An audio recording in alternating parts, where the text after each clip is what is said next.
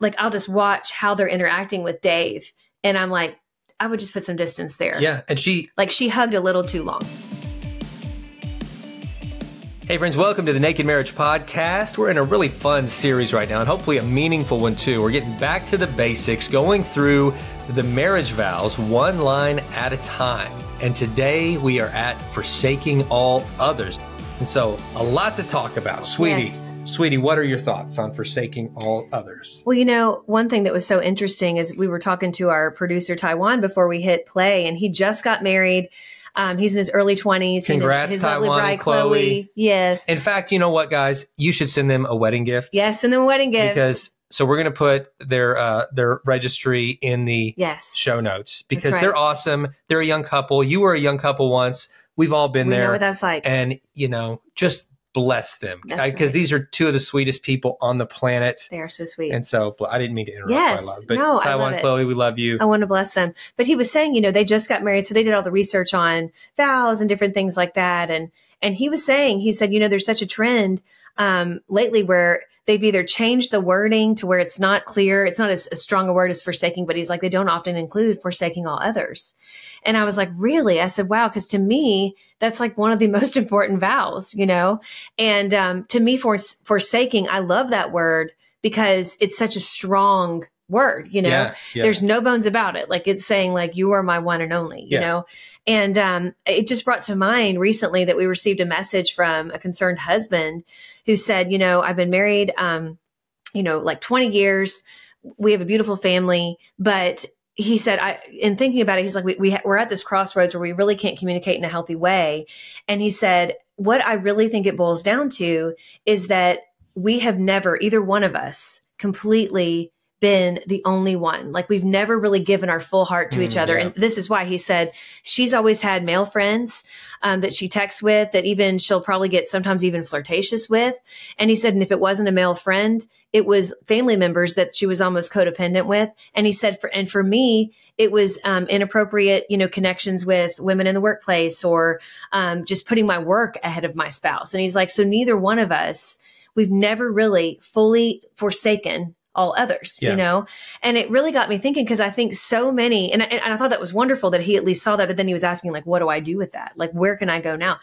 And I think the first step is recognizing that, because I think, you know, why so many times people live in this dynamic is because they never recognize it as a problem. Like they're like, sorry, I mean, I was an individual coming into this marriage, and me keeping my individuality is just doing the same things I always did. And my spouse needs to deal with it. And you just adjust to it, right? And maybe even assuming that your spouse is fine with the dynamic. You know, we were just having lunch with a wonderful couple a few days ago. They really inspired us. Oh my gosh, they inspired us so much. You know, married for 43 years. Their story is really incredible. They worked together from rags to riches. You know, they started out with nothing, and they've built, you know, wealth, and then they use that wealth to influence, to bless others and to be these philanthropists and to help their community. And I mean, just amazing folks. But we were talking, you know, about this specific issue, and they had heard us in our talk at that church, talking about how it's really important to not go too deep with friends of the opposite sex and the reasons why, and boundaries. And she afterwards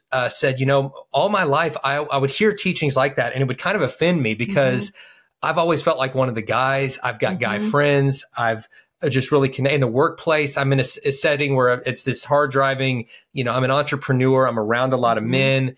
And I never thought a thing of it. And I just thought, well, you know, my husband is cool with this and he's supportive of me and all this, but it got them to talk. And for the first time in 43 years, he admitted, well, actually, even though I trust you completely, there've been so many times where I've been uncomfortable and I've felt jealousy, and he gave specific examples of, like, you know, her going one-on-one with this personal trainer who was this, you know, hunky, good looking guy who was working with her one-on-one, and other times where she didn't think a thing of it, but because she didn't have those intentions. She didn't have those intentions or those motives, but it was a setting where the husband was uncomfortable because, you know, one, he's a man. He knows how even the best intentioned men think. And he just, you know, he was having these insecurities, but he was afraid to voice them because he didn't want his wife to think that she didn't trust him. And she said, you know, thank you for having the courage to say things like this that aren't comfortable and aren't even that socially acceptable now, because it allowed us to just now have a breakthrough in our communication. something that he's kind of kept in all these years for us to really be able to talk about it. Yeah. And so you and your spouse need to be able to talk about this, just what does it look like? And every situation is different because of work settings. And, you might have to work in close proximity with people of the opposite sex. Yeah. And that's just life. But what are we doing at all times to protect our marriage, to make sure the people in our life know that we're happily married and that our spouse is so important to us and our marriage is so important, and that we're putting boundaries in place to make sure that there aren't these connections that can go from professional to something more that would quickly become inappropriate. And we just have to safeguard ourselves, because I'm telling you guys, so many affairs, so many emotional affairs, physical affairs, they start out with two people that have innocent motives and just don't have good boundaries. Boundaries are key. And so, what does that look like? We talk about how marriage is obviously private. There's certain things that you keep between the two of you. It's very private to you, obviously, but also your marriage is public. If your workmates and your friends and your neighbors just don't even realize you're married, that's a huge problem. Yeah. And so you'd say, but why should I even be concerned with that? And it's well, you may have, just like our new dear friends that we just bonded with so much and their dynamic, she didn't, that woman, she never even had it on her radar that this could even be seen as inappropriate, because that was not her intention. But what we don't know is what the other one's intentions are. So you want to make sure, make sure people know you're married by talking about your spouse, by saying me and my husband, we went wherever, and this weekend, if they said, how was your weekend? Well, my husband and I worked in the garden, or whatever it is. Have a picture of your spouse, make sure that you just include your spouse in your conversation. I'm always really concerned. And I know we've been married a long time. We've worked a lot of different places. It's always concerning when there's someone who just never, ever mentions their spouse. They rarely post about their spouse. Usually there's something unhealthy going on there. And every time I wish I was wrong. She's right. Every time I'm right. Well, I'm always red flag. Well, we'll give you the most kind of dramatic example. So we have a good friend. We're friends with both the husband and the wife. Mm-hmm. I worked with the husband in a church setting. Yeah. And this guy, this was years ago. Many years ago. He would never wear a wedding ring. He would say, I just don't like to wear jewelry, but he would always have bracelets and Apple Watches and stuff on. But no, I just don't like to wear jewelry. But he would never have his wedding ring on, and he would never post about his wife. He'd post about their kids. Mm-hmm. But on social media, he looks like a single dad. Yeah. It was him. In fact, people would often come to us and ask, is he married? Right. And we told him, we said, listen, can you just wear a ring just so that there's not some weird situation going on here? Talk about your wife, just let people know. And he was like, oh, no, she's just shy. She doesn't, want the attention. Yeah. Well, it turns out that during that whole period of time, he was having an extramarital sexual affair with his assistant, and was just, living with that secret sin, and to appease this mistress, I guess, was trying to make his wife invisible.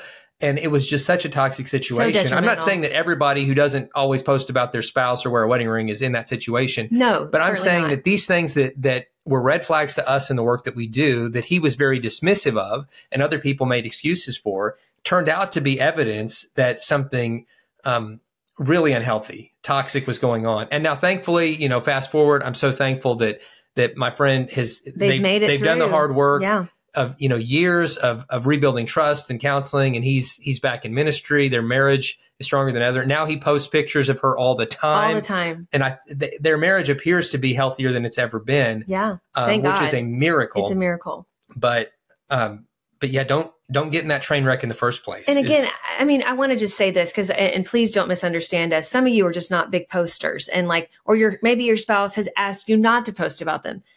I'm not saying that this is this is the thing. I would just say, though, if you are an avid poster and you'll post about your fitness journey, your kids, your friends, and you just never even mention your spouse, it's just a little weird, right? And I think too, if you go out of your way to not wear a wedding ring, and I know some of you are in settings where you cannot, it would be dangerous for you to wear that. I totally understand. But talking about your spouse and just making it known, there's so many ways to make it known that you are a married person and not making it guesswork. And a happily married person. Right. And that your spouse matters to you. Because, we've even had other dear friends of ours where they were going through a rough patch, and this husband, was working around a lady who was also going through a rough patch in her marriage. And he found himself removing his wedding ring because she was really firing on him. And instead of like wearing that wedding ring and openly being like talking about his wife, he ended up finding himself in an affair. And he was like, I never thought this would be me. But I got wrapped up in it. It felt good to have somebody dote on me. And it felt good to, be that guy, like to just have a different life for a minute or whatever. When somebody admires you. Yeah, and it can be intoxicating, especially if you feel like you're not getting that at home. Right. But really, and you're kind of going through a rough patch. And that's why it's so important when even if you are going through a rough patch, have some close people around that you can, whether it's texting them for accountability. We've got to be beyond reproach. We need to make sure we go out of our way to forsake all others. And again, I know a lot of you watching and listening, you're like, Ashley, I love that, but isn't it dangerous to put so much in this relationship? And I get what you're saying, because we're in this world that says like, you can never fully know somebody. You can never fully depend on somebody. Don't do that. Don't put all your eggs in one basket. My thing is though, marriage is, you need to give your whole heart, but this doesn't mean you don't have friendships. Obviously, having any, like if a spouse is trying to isolate you from your family and friends, that's a danger zone. Okay. That's a whole other podcast. We're not saying that. Forsaking all others doesn't mean ending all your relationships. It means like you still want to have strong family relationships, have strong friendships with people who are, have the same gender as you.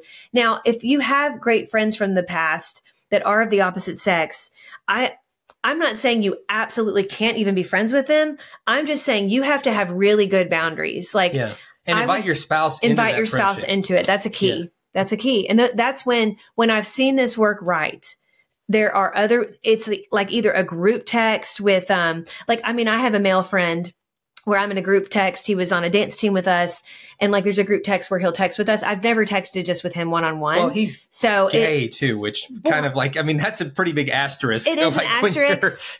But even before that was made public, like it was always a group thing. It wasn't like a private thing. I would never do that to you. You know what I'm saying? But like it just is something where I'm not texting like, and I'm in ministry settings too. And, especially like I am now counseling people, in my practicum. Right, and you're counseling men and women. I don't privately text those men. I do everything through email. I do everything where it's very like above reproach. Yeah. I don't want to have anything inappropriate. And the counseling takes place it's a private setting, but there's a clear window where anybody can look in at any time and see what's happening in there. And that's being professional while, and available, while also having really healthy boundaries to protect everyone involved. Right. And both professionally and socially, I think we just have to think that way. We do. And I know to the world, to the unbelieving world, or even a lot of Christians, that seems like the weirdest. Like we've had people write us and say, Dave and Ashley, you're just a little weird. Like we love you, you're out of touch, but on you're this. weird. I like you sometimes, but this is, and I get you guys are space cadets when it comes to this topic.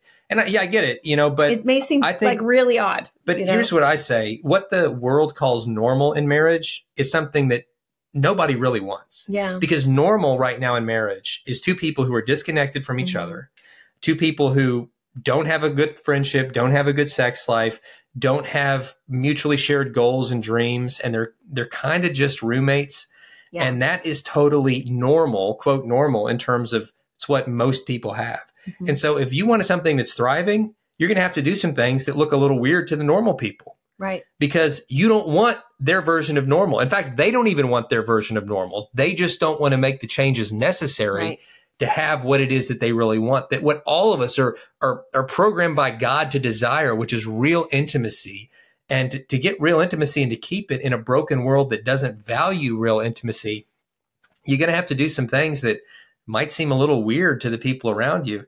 And I'm okay with looking weird because I wouldn't trade our marriage for anything.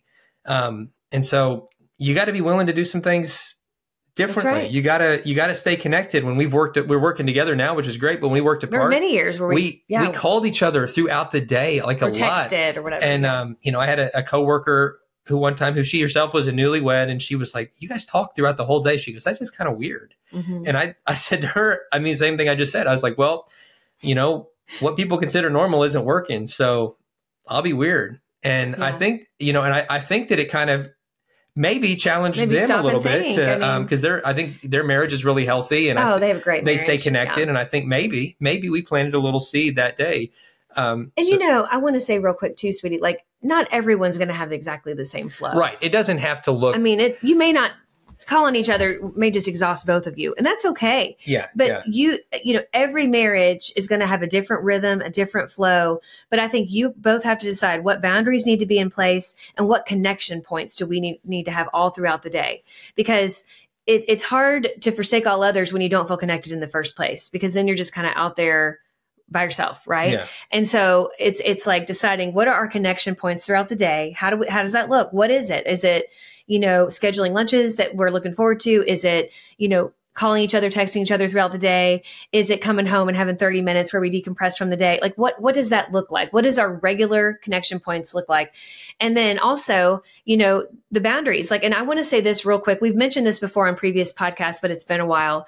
You need to identify dangerous people in your life. What do I mean by that? I mean people that, again, your intentions are like you have eyes only for your spouse and a heart only for your spouse, but there's somebody who's maybe trying to move in a little bit in your life. Like they're flirting with you. They just seem it's a little off-putting, whether it means like your spouse, feels off about him. Like, you know what? I can tell that guy, he's kind of got it for you. I'd put some space there. That's a dangerous person kind of thing. Yeah. Not meaning they're a bad person. Maybe they don't even know they're doing it.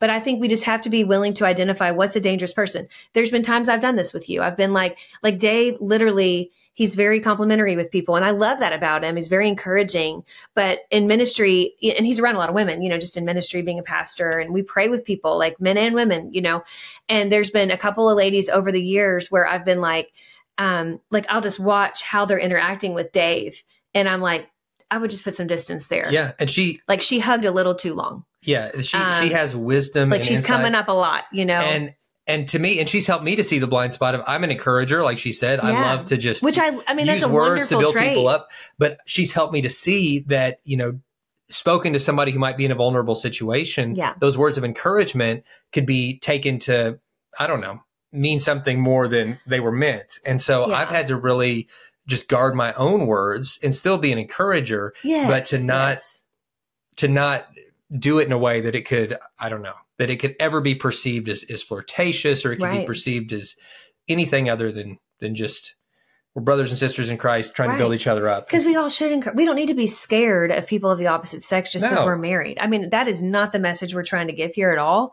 Like, we are brothers and sisters in Christ. We have single friends of the opposite sex that we do. Like, we love having a friendship with them, but we are all in on what is happening.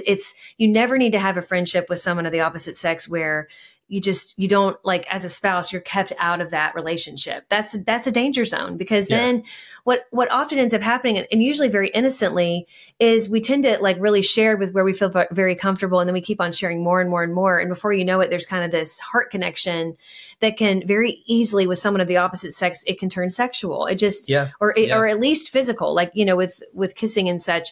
And it's just such a danger zone. I want to comment on this real quick, and then we'll have to wrap up, but it's not always people of the opposite sex. It can be friendships with same-sex people where you're just giving more of your time to your friendships than you are to your spouse. Yeah, or it can be a relative. Or even family. Family is a big one. We just got a message today, actually, and it's one that we hear often. I mean, it was basically like, we had a really balanced marriage when we first got married, and I felt like we were team marriage. We were each other's priority, but then we had children. And all of a sudden, her family has become, because they're helping with the child, they've become kind of above me. Like, this husband was saying this, and he's like, and she doesn't see it, And that's where, again, we are not forsaking all others, in the sense of, like, it's another way of saying this is, you guys have heard us talk about, Jimmy Evans has the 4 laws of love, and he talks about the law of priority, and how, under God, our first priority as far as human relationships, if we're married, is our spouse, and then our children, and then our family of origin, okay, and our friends and things like that. But when this gets out of whack, the marriage does not thrive. No, and early in our marriage, we had a really difficult dynamic with in-law relationships and trying to figure out what that looked like. It inspired us to recently, more than 20 years later from that season, write a book called Married into the Family, which is our newest book. And I'd encourage you to check that out. If you want to grow stronger in your marriage while also having healthy relationships, multi-generationally with your own family and with your in-laws, married into the family is for you. So check that out, guys. We've covered a lot today. It's been a lot. Heavy. Good stuff. Hopefully this is a fun question. We have the we're deeper going to end with these. We're playing this card game. Let's get deep. So we're each asking each other one question to wrap it up. All right. You want to go first? Yes. This is a fun one. It says, if money were no object, what is one place you want to visit before you die and why? And we have a wanderlust about us. Like, we love travel. So I'm really interested to see what you have to say, because I know there's a lot of places. If money was no object? No objects. You know what? I think, just getting really, really out there. Okay. I think I would want to be on one of the Explorer expeditions. I knew you were going to say that. Not only to the moon, but I want to go to Mars. So years. I'm going with you, though, and our children. Because it takes like 3 years to get there? All right, let's go together. Or a year or something? Here on Earth, if you science people have to tell us. If Elon Musk can't get that together in time for me, then here on Earth, I would say I would want to go to, we've been so great, fortunate to be able to see a lot of places that we want to see. But there's some on the bucket list. But really, I still have not been to Africa. I've not been to Asia. And so I want to see there's just a lot that I want to see. And we will hopefully see and hopefully do some marriage events, because all over the world, we want to help share the message. All right. I love it. Sweetie, if you had to name 3 life rules, what would they be? 3 life rules. That's a hard one. Okay. Honestly, I'm going to make it simple, and it's our church. I get it from our church. Yeah. Okay. I love these. So, number 1, love God. Yep. Number 2, love people. Yep. Number 3, serve the world. You can't beat it. It's painted on the wall in our church. Stevens Creek Church. Yeah. If you're ever in Augusta, Georgia, those are life rules. Come visit us. Love God, love people, serve the world. It's simple, but also it's literally the Great Commission. So I love it. There you go. Well, you can't beat that. Yeah. Guys, thanks so much for tuning in. I hope this has been meaningful for you. We love and appreciate you so much. We look forward to seeing you next time. Bye, guys.